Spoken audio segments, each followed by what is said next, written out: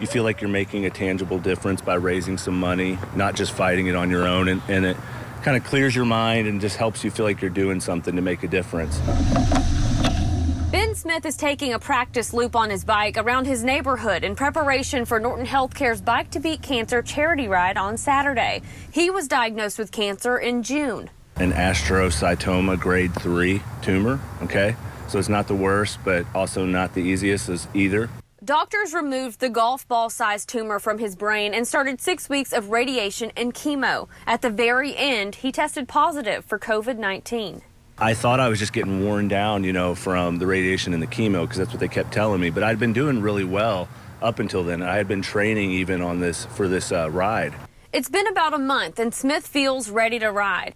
His wife is a 5-year breast cancer survivor, so he's previously volunteered with the organization Hope Scarves at the Bike to Beat Cancer event. Now he's riding to raise money for them. I would have never guessed that 2 years later, A, I'd be being treated in that building, or B, that I'd be riding in this ride as a survivor. So it's kind of a full circle kind of thing. Smith has a team of 25 people from across the country riding in the event. Some are riding on their Pelotons on Bike to Beat Cancer Day.